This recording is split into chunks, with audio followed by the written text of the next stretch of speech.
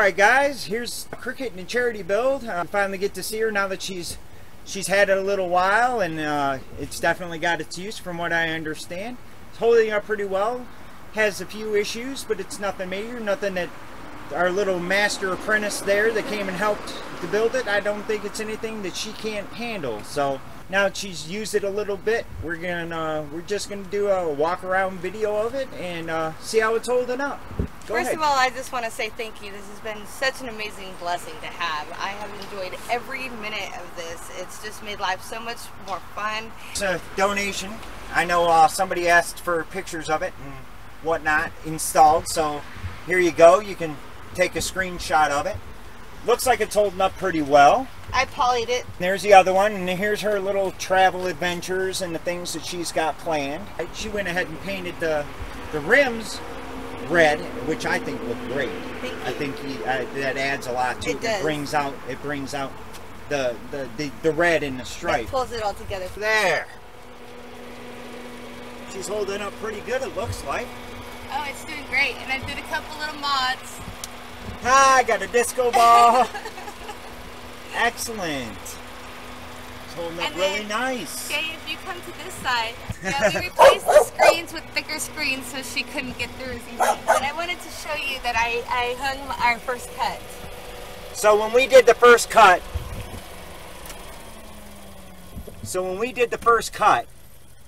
we marked it, and that was a radius from the front.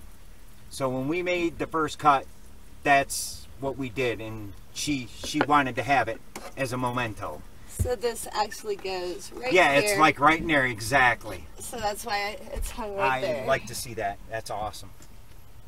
So she's got it looking pretty good. Still holding up really nice. Home sweet home. Here she's got an awning for it now that goes over the top. She's even got a roof thing to cover her fan so she can open it up. This is a different design, but I like it actually. Did it work well? It works great. Major issues, nothing that we couldn't bypass. I've slept comfortable. It's rained nonstop since I left Michigan, and I've not had any leaks minus the not covering the fan one night. Right. And other than that, it's just been so much fun. It's really been a joy to have. Well, you keep enjoying it, and thanks for coming to the gathering. This is John from Louisiana. This is his build, one of two that he's built. They call this the Dragon Lair, and I'm sure you've seen this in the group a lot. And he's going to give you the 10-cent tour. So here it comes. This is the Lair, and dragon is the theme. My wife Melody did the artwork, and we had a wrap made up for it as the dragon. The awning is an on-wing. It is in the shape of a dragon's wing and used as the awning. The trailer is 7 foot wide, 14 feet long, and 6.5 feet tall. That's the dimensions.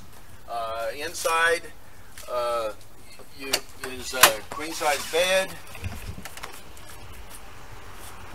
dinette, and lots of storage. 13,000 BTU air conditioner and a max air fan for circulation.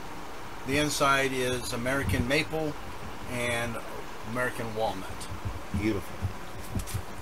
We run 15-inch wheels and tires for having good towing. In the rear, the galley is 7 foot wide, 28 inches deep, and in it we use, I opt to use natural white gas, the old Coleman style. I'm kind of old school for that, but this is the same year as my wife. It was made in 1972. That's why this one's in here. And we have walnut and beech are the woods, and this is a laminate called petrified wood. We have a three-way fridge, but we only hook it up to 110 because of the heat absorption part of it. Gets pretty wild, and 12 volt pulls a lot of amps. Microwave, we run 110 12 volt. We have the USB ports, and then we have lots of storage as far as drawers go for utensils, and this is where you can throw the grandkids if you'd like.